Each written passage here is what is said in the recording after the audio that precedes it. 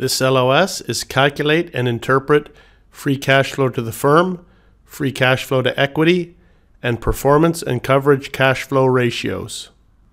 Free cash flow to the firm and free cash flow to equity. So on the left-hand side here, we're looking at free cash flow to the firm. That's the cash flow available to common stockholders, debt holders, and the preferred stockholders. But when we look over here at the free cash flow to equity, we're just looking at the cash flow that is available to the common stockholders. Okay? Free cash flow to the firm and free cash flow to equity. So this is a formula that you need to memorize, the free cash flow to the firm. We call it FCFF, and free cash flow to the equity, FCFE, is what you're going to start to see. So the free cash flow to the firm is net income plus the non-cash charges such as depreciation and amortization, plus the interest times 1 minus the tax rate, minus the capital expenditures, fixed capital such as equipment, and minus the working capital expenditures. So that would be changes in the balance sheet items for current assets and current liabilities.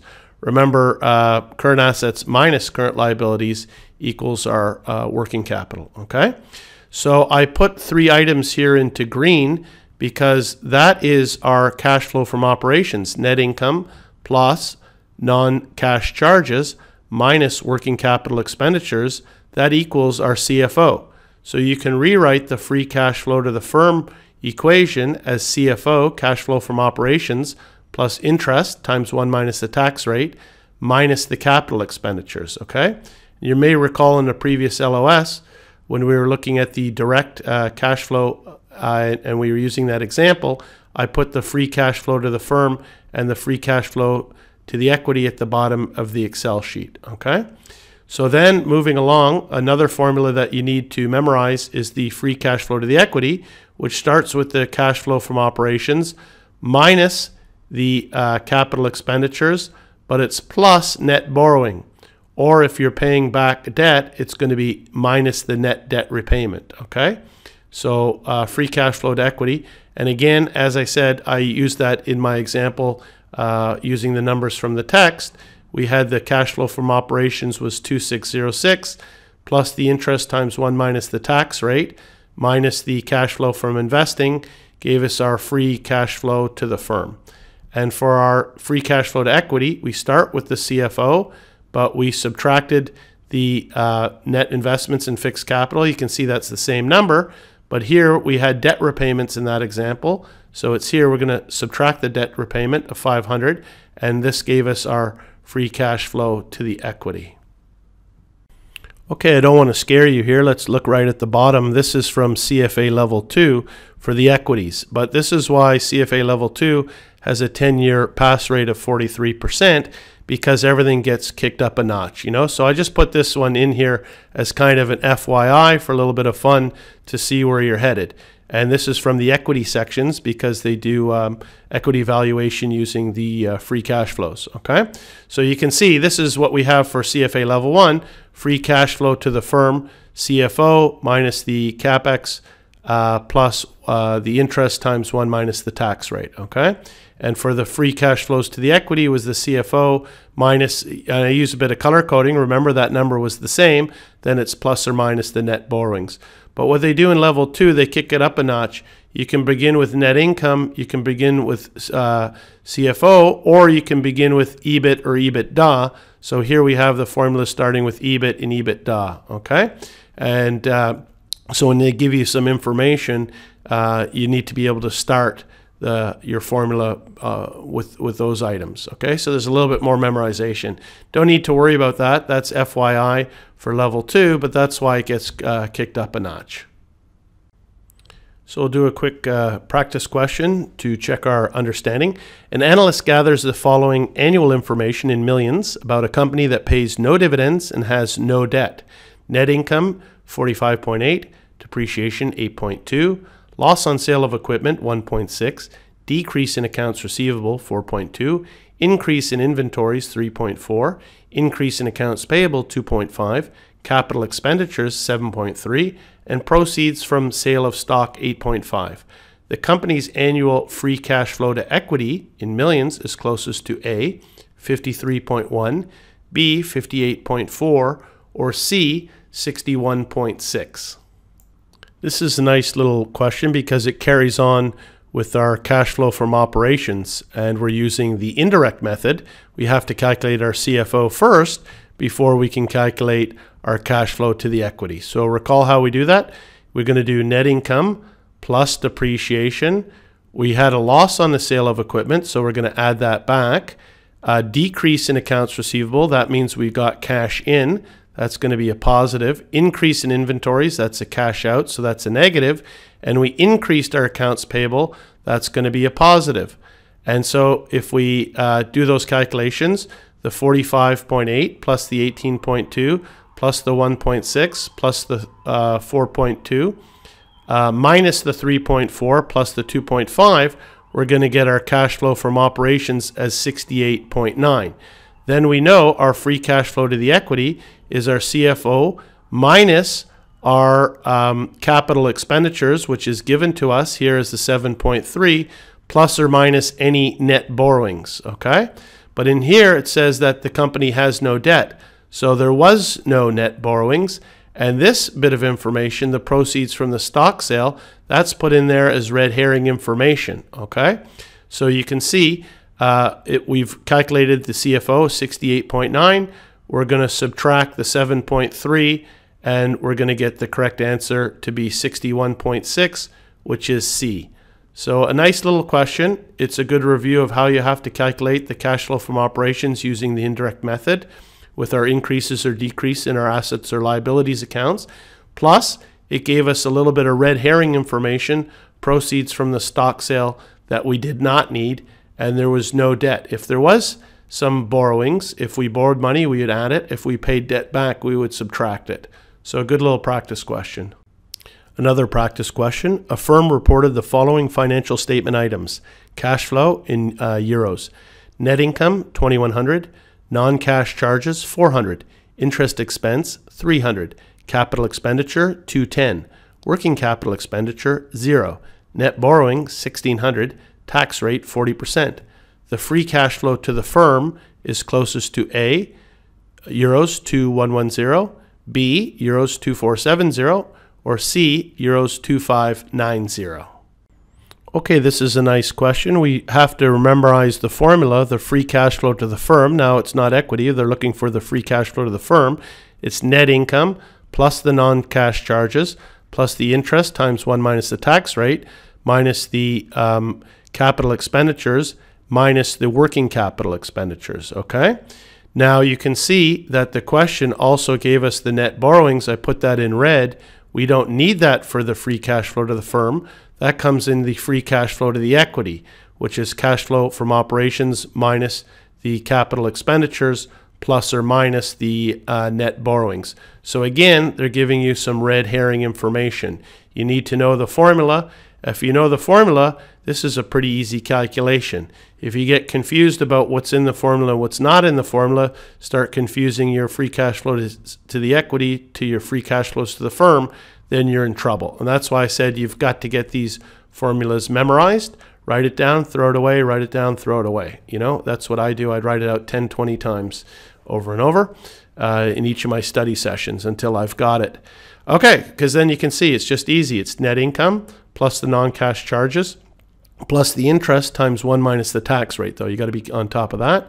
Less the capital expenditures, and there was no working capital expenditures.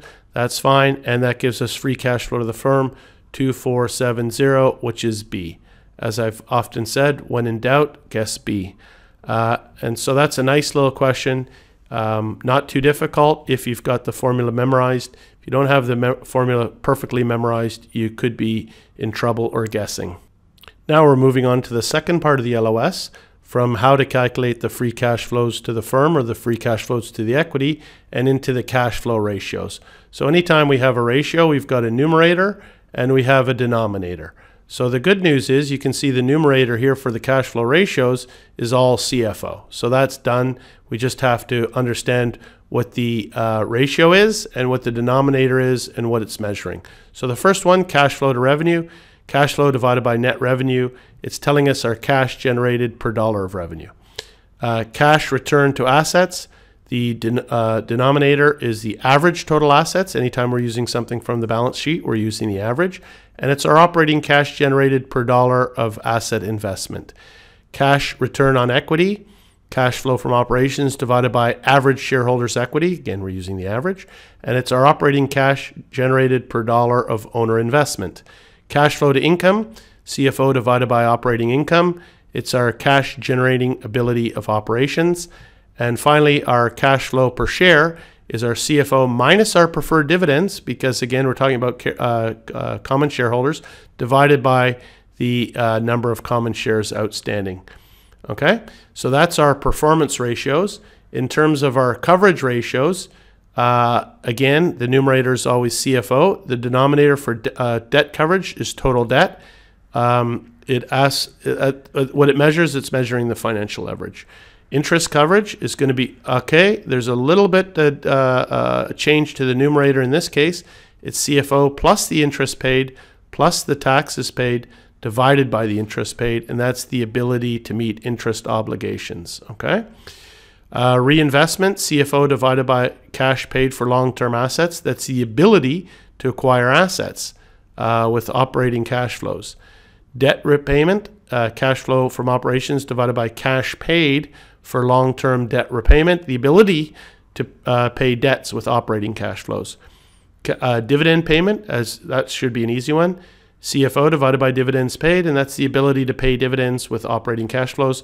Finally, investing and financing, CFO divided by cash outflows for investing and financing activities, and that measures the ability to acquire assets, pay debts, and make distributions to the owners. So we have a question here giving us a lot of data. As I sometimes, as a study tip, remind candidates, read the question first, what they're asking for, that when you're scanning the data, you know what you're starting to look for. So this one, it says the cash flow debt coverage ratio for the year is closest to A, 20.6%, B, 23.7%, or C, 27.4%. So we're looking cash flow, CFO is the numerator, to debt coverage, okay?